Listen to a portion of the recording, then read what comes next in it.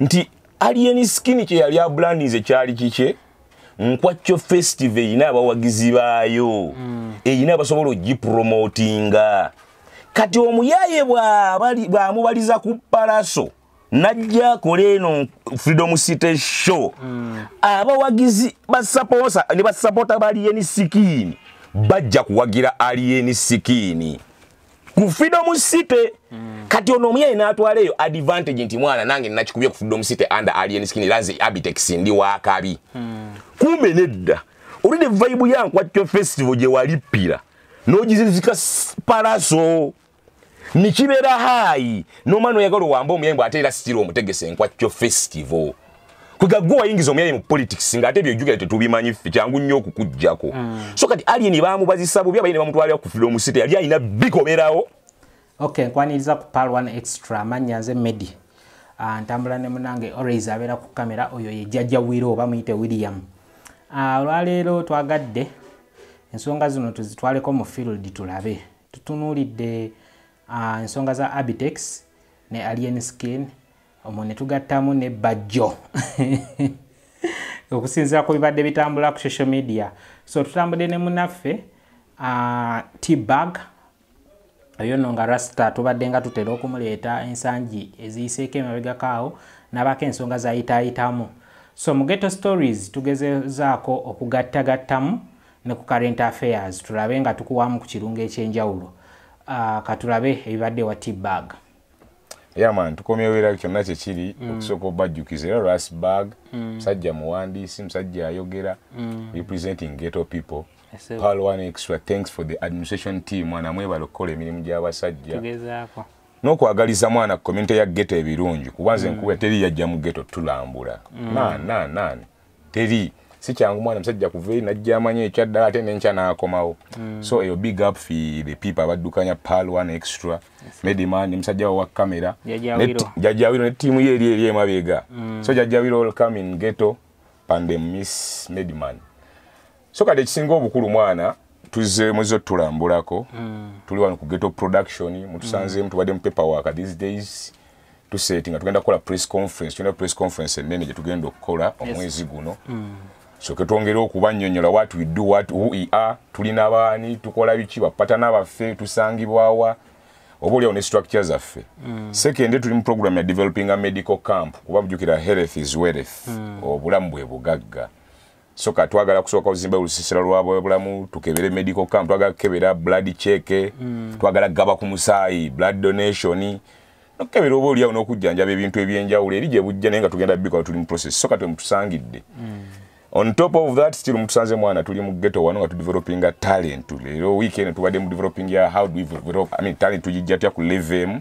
tujize ku level ndala nge wiki yasooka yawedde twali kuba mupiira kati weekend tubadde kuba music abakuba omuziki twalisa artists abakabinga you remember Jekas Empire already yingiza abayimbi still as a Nansana municipal ghetto team kwega the Nansana Republic I can say abantu yita Nansana city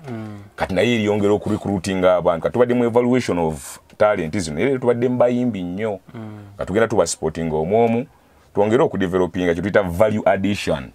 still apart from talent mutusanze katuba tulina kye tuyita ghetto parliament twajogerako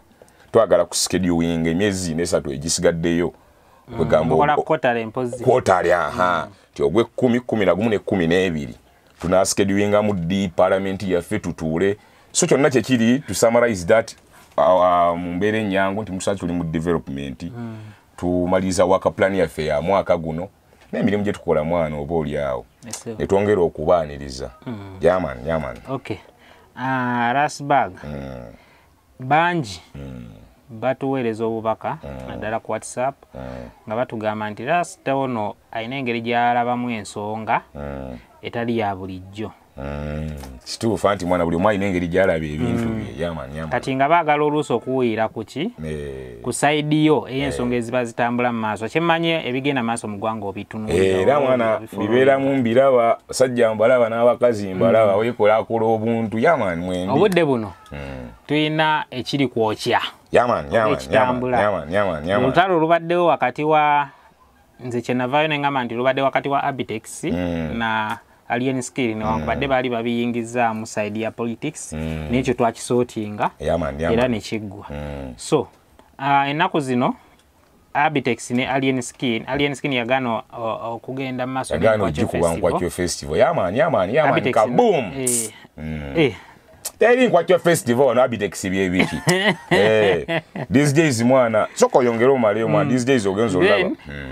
twalabye zizabafana na yavude na tabukira Abitex baba bafana one love and respect aganaga one love yakoze Bajjo kyadde chika geto live it yes yaman so bale ya tugende maso oyogere ku nsonga zino nga wozimanyi obanga wozirabye njazanyayo ku audio obutonotono obanza nyemu ku katono tekina buzibu mwana naye ngekisinga obukulu kyo lino mmanya nga bososo okunnyonnyola oluuta oli wakati w'abakozi n'abanyunyunsi abamu bakozi then abamu banyunyunsi so kati kyonna kyekiro so ani ng'agamba ki ono zizabafana kibi nnyo kubanga ku level Mr. Abitex nkulamusizza nnyo webale emirimu gyokola webale byonna byokoze kubanga alina byakoze fe tuyinza okuba nga tetubiraba naye ng'ate famire ye n'abantu babikoledde babikola babiraba kito kyeganika n'eggwanga naye nze nga bafana sirabayo nnyo kyagamba mbunno kyakoze okuggyako ye yeekoleredde nga Abitex byakoze yeekoleredde osinzira ku kyokwogera kino kubanga for example ategesa alien skin yazikutte sente zonna naziwa alien skin nazitwala oba yagenze nakola nafunamu okay ako tugenda kakomyawo then tugendeko ne wa aganaga aganaga mama omusajja ow'eggatto kalifa agaraga soko yogere ku kyabafana so mwana kyonna kyekiri zizabafana musajja mutuufu ekisooka zizabafana alinga bulaba alien skin alinga bulaba rasbag tulina the real character of ghetto kwegamba nga gwe tonnaba kujja nnyo tunyigiriza soko otegere ki kye tuli so kati kyonna kyekiri Abitex tajjangako kuyamba muyaye kumupromotinga kumujja ku level emu bakumuzza ku level nda tekibangawo tajjangako kupromotinga alien skin kimenke oyo kibanda tajjangako kupromotinga mwana kyevanze mbayita abanyunyunsi for instance mwana kati nze njagala ngambe kyogamba nkwakyo festival agenda kunganya sente zaziwe alien skin agenda alabire bali abaana b'omu ghetto kati wo demba mita peace mutuzo yo no minister agambye mbu agenda kuzayo Champion Gudo asome ensonga nadde kati lwaki Abitex yetagamba mu nkwatyo festival tulino somesa abaana tubaliise okitegedde boy tekisoboka mwana okitegedde so kati all in all tulina okukkiriza nti omusajja oyo kali zizabafana mutuufu for the love of ghetto bali abasajja batuluma mu bulumi batulyamu buli oyo musajja yajjira ku TikTok yajje yekolera mirimu gye yekubira style ze alien kimenke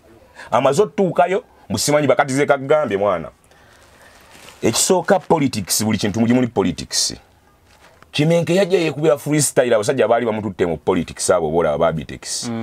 beba mununu bwamukutte kutesimanyi biki ekisooka kali mwana alien kimenkeze sagana nakunenya kuba mwana oli conscious youth ze nkubulira bali be bakuubya lwakuba itoyina kukkiriza genda mu eri freedom city event okategedde already omusajja ono yali awaniseyo program yankwakyo festival ngeri ku loading kati balamu ne munne Abitex bo balina obuntu bwabwe kati olwokuba omu yali akutte program ya Parase Rugogo kati boyo ono kifule n'alyoka ayagala naye alabise oli kwe kuleta alien skin amupakuludde amutimbe luli simanyi people power simanyi babikoze ono yali amututte mu politics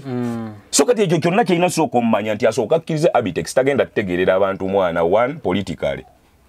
two socially kiyinza okuba nze ndi musiraamu oli mukatuliki bwete tutujja kunkakate fuuka kikyo so kati bwoba ogera gwoyagala obanga gwe oli munayozi nga nze ndi muyimbi ndeka mwana so kati okuntwala gy'oyagala political oba socially ate toba tonyambye mwana kyemudega nti Abitex kawaani mwana talina kyagaseekera nze njagala nkubulirire wano alien skin kimenke omuyaye tokola kyo kiteriiyo tokola tuyise akabbo ndowooza mwana milioni nawulira musajja milioni 7.7 naye mwana kyokka mwana agayaye milioni 7.7 tugenda yisa akabbo mu ghetto kati tugenda kunganya milioni 7.7 boy tuwa abasajja sente milioni 7.7 kimenke tekayo akabbo abo bensonyiwe mwana nenga kyonna kyekiri mwana Abitex talinawo waka Abitex mukozi wa sente babayita bampulidde kamenya bakavugiddewa walabye kalowooza bwe bajjo olembeka lwaki yanoonya alien skin akube ku Freedom City ngate wali abayimbi bangi ba David Lutalo basimanyi bangi mwana lwaki yagenda nita Kireva Jekale okusokera lwaki yanoonya era alien lwosonga mwana alien yayina next bali bamulipira bulipizi so kimenke mwana wamma one love and respect ziza bafana baba tuli maje yaman okwaluko yogeddemu awo nenjagala osokomalirize yoke tukogireko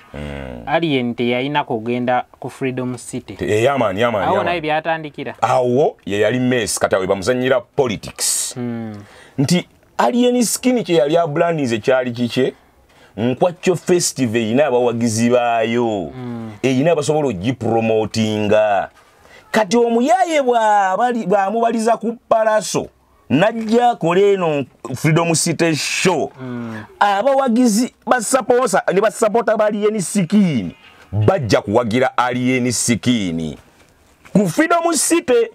kati ono omuyaye n'atwaleyo advantage nti mwana nange nakikubye ku Freedom City under alien skin lazi Abitex ndi wakabi kumbe nedda olide vibe ya Nkwakyo festival je walipira nogizizika Palaso nikibera hai no mano yagalo wamba omuyembo atera stilo omutegese Nkwakyo festival kugago wayingiza omuyaye mu politics ngate byojugala tetubimanyi ffe kyangu nnyo okukujjako so kati alien bamubazisa bubi abayine bamutwalira ku Freedom City yali ayina bikoberawo nasigala nga wanika Nkwakyo ne bwetwaligenze Nambolo oba Kololo wanene wewa ati boy ne tujikubireyo kyonna kye kiri ghetto people abe abasobola okwesupportinga naye nga kali abaye bamuwaza bubi n'agendere alien mwana abaye tebadda natusumbwa mwana ghetto livite okay aganaga ne Bajjo era beeyuziza mu style yemu yeeyo anti kati olaba nga we nagambye nti aganaga afaanaganamu alien skin mu character wise ziza bafana nange tugeze tuli kati era Bajjo ne munne Abitex ezo character zezimu nawo abo banyunyunsi era nagayi no lutalo wakati w'abakozi n'abanyunyunsi yo musajja asobola okugamba nze gwe tolina byongamba wuuno omwana namuyigiriza okuwandiika omuziki gwe no gatayina byongamba nategese ekivulu kya bebekulu biki byongamba gwe omutegesi nange azimba omwana ani asinga azimba yasinga kati fe abayiyo omuziki enkya nojja mwana gwaliko jangu nkutegeke gwoli munyunyunsi so kati sawa zino Bajjo tayina byatugamba Bajjo va genda Bajjo toka kyakuya abasajja mwana bali mukulya sente Uganda we yatabuka everything is politics awo Bajjo balidde sente Abitex Bajjo yayogedde amazima naga ye yakuba olunana aga namugamba nze nasaba kusoma kati kisinga okwewunyisa nyizo mubuzo olunana walukubawa anti era yalukuba president tokiraba nti ate kati naye baliyo bonna aganaga Bajjo kwaliko Tyamale kwaliko Balamu kwaliko Fulufiga kwaliko basajja mivule listi yali nneneko kwaliko Ashibaga Kato ne bagenda aganaga yasaba addeyo okusoma Bajjo aganaga agambye Bajjo yasaba olunana era balumuwa n'abalala abali abasabye mbaletwa bamwe emmotoka n'abasigadde so aganaga yagamba nze nasaba magezi eyasinga okuba omugezi kati gwe kankujjukizeeyo Solomon omumanyi yali King Solomon katonda yamubuuza ne Solomon kiki nyinza okukolera kiki nyinza okuwa kuba oli musajja wange yasaba kyolowooza magezi aganaga mugezi katonda yamugamba Solomon nkuwadde amagezi naye ebbanga lyonna oliba mugagga teri ali kuvuganya mu bugagga nakatukyanonya the King Solomon's mines ebirombe bya King Solomon katonda yabiterekawa the richest aganaga wasabye obugagga obusingira wasaba obugagga obusinga boy buli yaluma mane kati huyo ali mukuyomba essaawa zino yali alunana naye naye akyayomba jukira sente ezo ne jjajja Christopher yatugamba ngamba Yesu Kristo ti sente ezo sizizo ebya Kaisali nebya Katonda bya Katonda kati sente ziko Bank of Uganda ezo si kipapula kya government si kikyo era baakimuwaako n'abeera nakyo ne kiddayo ne aganagana kati ayina amagezi ne waba yala mu pocket tane nkyagaggawala so kati kyonna kiri mwana era osobola okulaba nti omu wamma talina bulungi si talina bulungi bwongo omu yayina obwongo okusinziira kati gwe tutaddawo bino tutaddawo akasanyirizo ogenda kukakozesa ki era medi wato ina nvira tisojaga ekirevu kyange yakipepeta omanyo naye kati oli bwakakwata tugeze n'agamba kasobola n'okulya emmere nti tuli balabira ku bikolwa byabwe kati yasaba ssente ne yasaba amagezi essaawa zino gozani ayinza okuba nga ayiniranga mu kkakka yasaba amagezi automatically kati wa ssente toka inje kyekiri kyengambye nti ssente yazisaba nawakyamu kuba gwe sente jukira sente osabazizo kye kisooka ye yasabazize naye ate asaba amagezi asabira bangi era asabira bonna kyekyo kye ngamba nti mwana wetubeera wano era ne mu bantu betusaba tetwagala ffe ba promoter we don't need baaki ba promoter mwana ebyedda kati goye kubidde omuzigo from the ghetto ozofuso wakabi jekas empire oli wakabi jekas otuseyo nga promoter gajja nkutegeke nansana njagala nakubuuza promoter yani tuyinza okuba tetwawula ba promoter promoter yani kubanga nze ndaba nti kati alien yali atuuse ate ogaa nti ozemu promoting simanyi oba okola kyovula tubayita ababbi kati kyoyogedde kyekyo nti olida atuuseeyo oba tokyamu promoting kitiza guzze kumunyunyunta kwegabe babeeyita ba promoter ababbi naye nga promoter yali badde asanga tugeze nga baaga akyaguwandiika mwana nguwandika nezo oli mu ghetto nengukubamu bukubi leka mbabuulire ekyensinga okwagala mane ekinkeeza nenzikakka n'ebirowoozo mane ne bw'oyogera bye sitegeera nfata kimu mane non-promotinga mwana nenkubira abasajja akayimba kange baga mwana akayimba yakakubiddewa mane pesa ye siringa tenga ye faranga nkeera kuwasubu nfata bbala nfune siringi non-promote alisi gwobo nyongeddeko naye ate kimenka aliyo agikuwa international omanyi bagamba mu international mutali international naye nayo sikitegeera wa international kyeki mwe abeera mu America n'akalaba ku TikTok kadongambo otya mutali international aha so nga kyenyiza okwagala okugezaako okugamba oba okukikalisifyinga teriyo promoter bali abanene ewudu bi promoter abawansi era mwana ba artists bonna buli alina talent oba mu music oba mu bikonde mu kifo kya promoter 5 twetaaga manager mu kifo kya promoter weetaaga manager promoter akwongereko ki mwana takuwandiikira luyimba takunoonyeza studio takunoonyeza ku ssente talina kyakunoonyeza wabula yaga nategese wali jangu oyimbe nkusasule kati oli promoter wani atoba promoter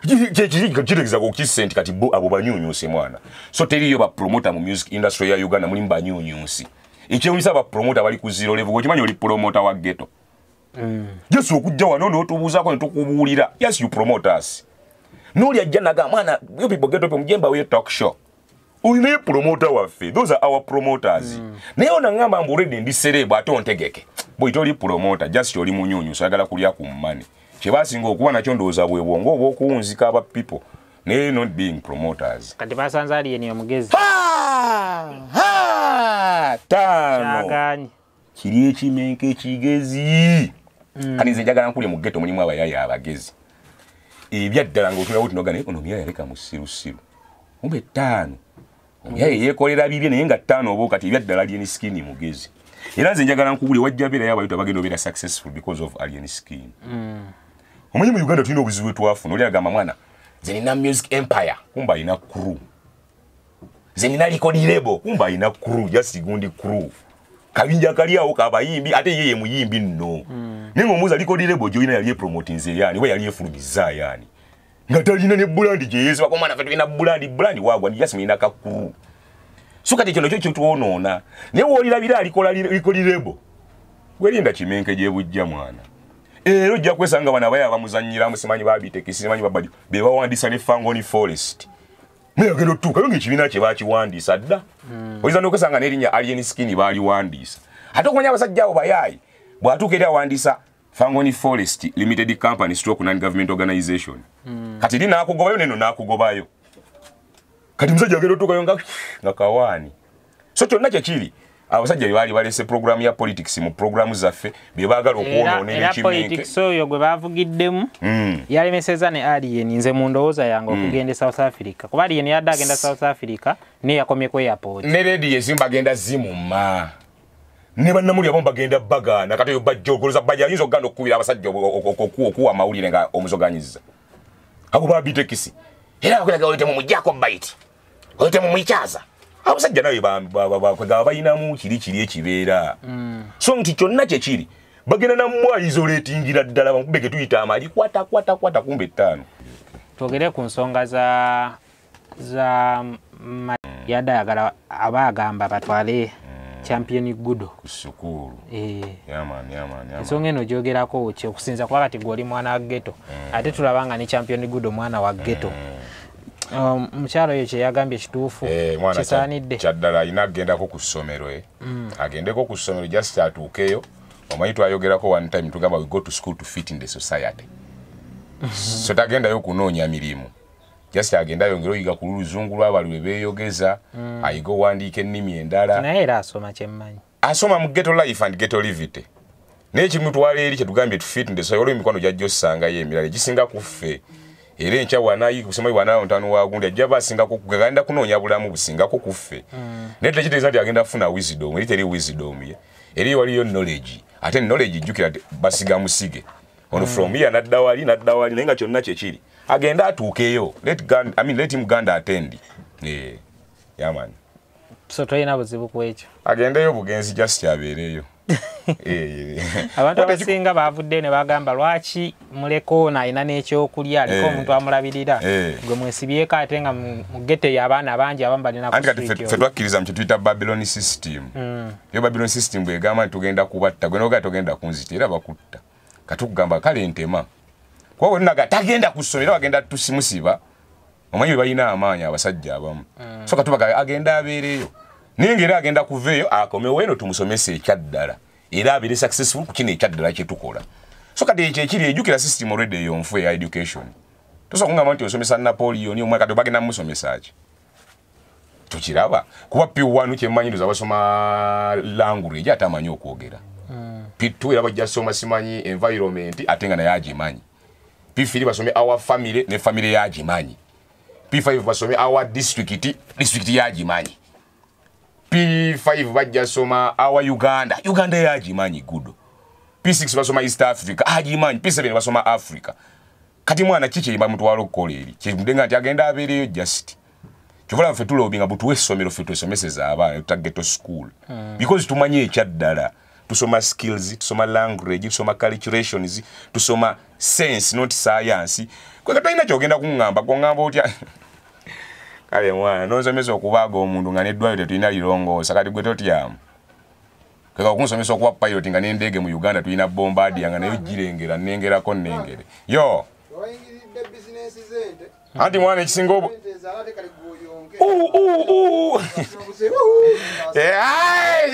jangu vibe positive kati wamma kakati kodi leto ono kajjayogereko abalabeko kasale kyekiriyo mwana one love and respect ekisinga obukulu musajja abadde ayitamu coordinator so tuli ku mirimu gya ghetto tugenda kukola emirimu gya gisoko kwate so T-Bag yeah man kanalisi ako kadde kalungi nnyo twagala tudde ku mulamwa gwaffe ogwa ghetto stories wano eri tuyitiddeyo ku buyitizi soko summarizing ekyekiriwo kyekitambula tumanye sokusookera omusonjogero bajjukiza tulina Nsana municipal ghetto team soko kondeminga ekikolwa ky'abaana bano abakubye munnaabwe eriiso mwana ekyo tukiriko ttaano era ekisinga obukulu mwana kibi tugenda kikwasa ghetto DPC ne ghetto CI crime intelligence kwe tulina abatuyamba mu nsonga ezo kwasa kino naye ng'okusooka mu byonna kiyenda tugenda sooka kiteeka mu gye tuyita CLO community liaison officer ye poliisi n'omuntu wakati ghetto n'omuntu wa bulijjo naye ng'ekisinga obukulu tukiriko tuba musigula kwandika twakoowa ebyamaanyi my brother twakikonda eminze omusajja ntumuteekako abasajja abamugamba blaza wakola kikyamu wakoze kibi era how do we compensate bakolineta we bali mwana abalingiriza ebintu ebyo era nga everything is in control so kyonna kyekiri mwe tuli mwana tugikwasa nga tusobola girekerera ensonga y'omusajja oyo and then conclusively tubadde tugamba nti nga bwe mutusanze mirimu gye tulimu gye tukola twabadde mu talent promotion mwaka guno tugu rounding off tumaliriza program gye tulinawo nga bwe twayogedde tulinamu our press conference ready with you, ready for it tulinamu press International AIDS Day tulinamu kye tuyita medical camp mulaba ono jangu teeka wana akatebe kati kyonna kyekiri we tuli wikondeemu ebibi ebikolebwa mu ghetto era tuwe kansolinga yensonga kituteekawo career guidance counseling in ghetto netumanya community liaison office kwega ghetto n'omuntu wa bulijjo netwongera okukkaanya mwana okukakasaganya embeera emu oba endala Then we mutusangidde conclusively tubadde ngamba nti we are welcoming people tugenda kola press conference twaniriza bapatana abakabi bapatana abalungi bajje batubeereko kuba nayo obudde bwayo butambula egenda bironga 26 omwezi guno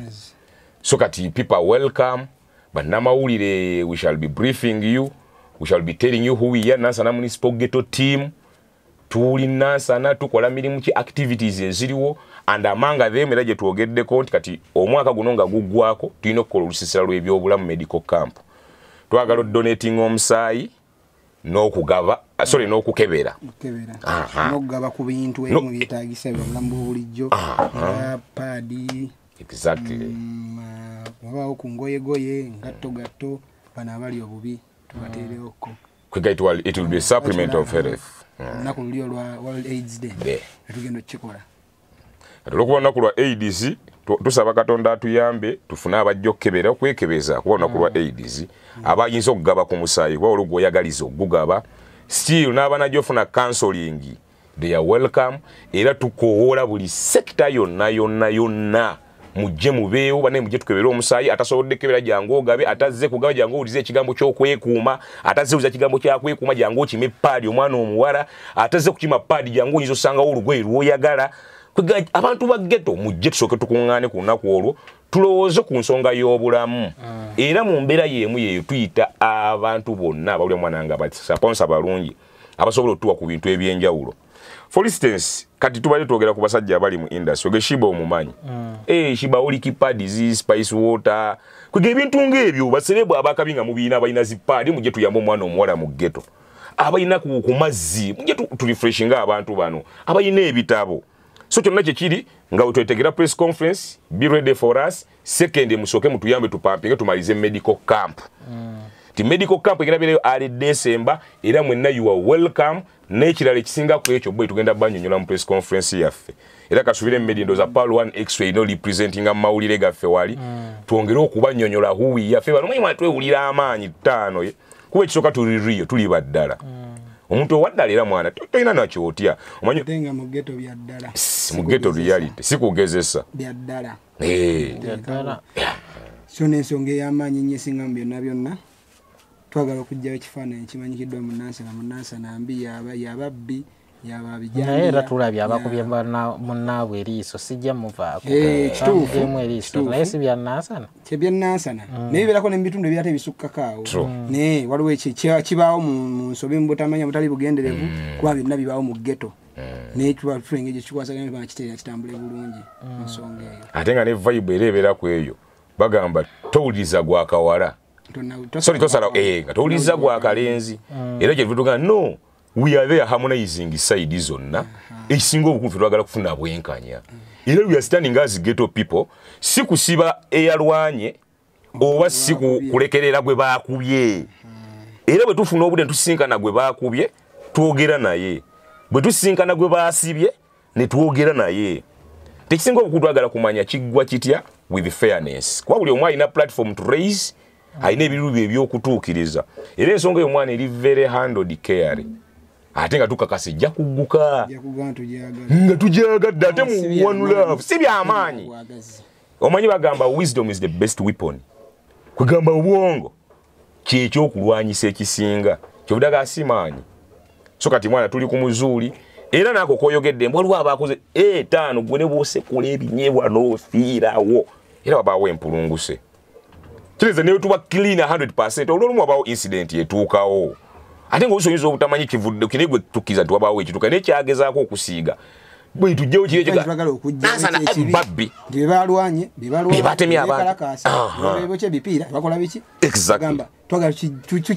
kivuddewo naye tekinakumanyiko nnyo mu bantu era kati kati kinakitandisa otutambula kiti n'omuntu wabujjo natali kukirabako nti kati Nansana kyekyo basootinze bali bulungi bikyo kijatambula bulungi so ffe kyetwagala bali awadde batulaba obubi abatulaba edda obubi atandika tulaba mu bubi bwatulaba obubi bwaffe tetufuddeeyo naye nga ate mu bubi waffe jasi buli mu bigambo si mu bikolwa kati waliwo n'agamba nti naye ng'ogera kyogera naye ng'oyagala gamba yadde babi naye bakola ki very right waliwo n'atudde mu kamera wali agamba ekyo kibaga kibbi ekyo akabbi kagenze kyekifaananyi olwokuba tuli bannansana kati kyetwagala obbasiigira era twagala gwove gyovudde oba kuseemwayi oba kuyisa oba ojagamba nenjagala omuntu bwati so siga bonamu baleete abaki mwanattu so kati kyonna kyekiri kyobola tukubye press conference eyo tubannyonnyola era mwana lujjaba lunaku lulungi nnyo atega ebintu bingi bye tukola mwana waka mungi twafunye bapatana tulina abalwadde tulina beetaaga obuyambi abatalina wakusula abemmere naye nga tugezaako kyetusobodde ne bapatana abatono tukyayinawo bagenda bataniko tutumanya era mwana kyakabi nnyo nga bimanyira ebisinga tujja okwanjula buli kimu ebisinga byaffe si byakwogera bogezi bigambo n'ebikolwa ebiri kale webale nnyo okuva gye tutandikidde paka wano gwabadde atwekumiddeko eno epal 1 extra nsigadde nze Medi ne Jajawiro ali ku kamera tutambula ne programu yaffe eno eya Ghetto Stories kale Nansana Municipal Ghetto Team omuwandiisi alongside coordinator Bala